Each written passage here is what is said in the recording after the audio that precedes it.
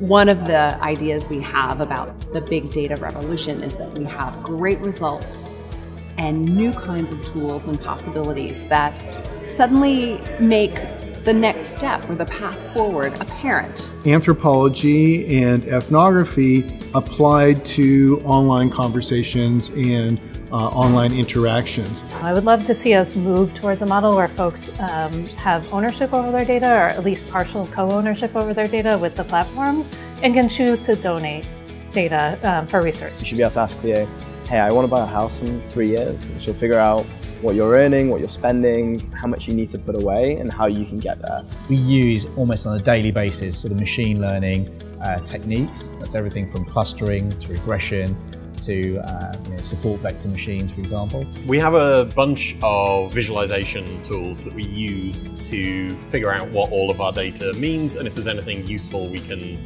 learn from it. We're actually trying to exploit small data sets, gather as much information as we can and be as data efficient as we can.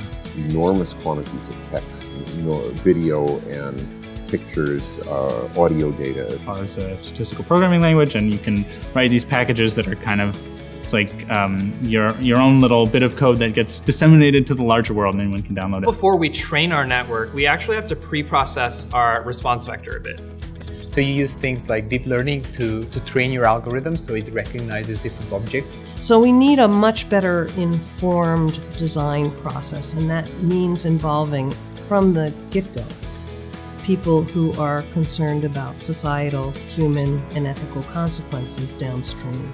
We might use big data to understand cities better. It's a whole genre of things called smart cities and how we go about doing this. A large area of the planet or a large group of people.